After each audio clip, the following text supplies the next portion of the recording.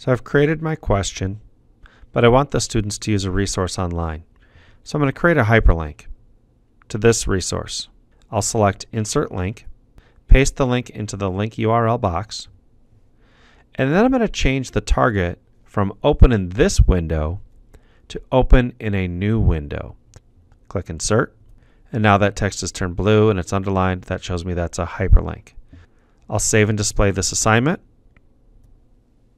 And now when the student clicks on this hyperlink, it opens the resource. But my Moodle page is still there, and I can go back and forth between the resource and the Moodle page. So that's the benefit of using Open in New Frame.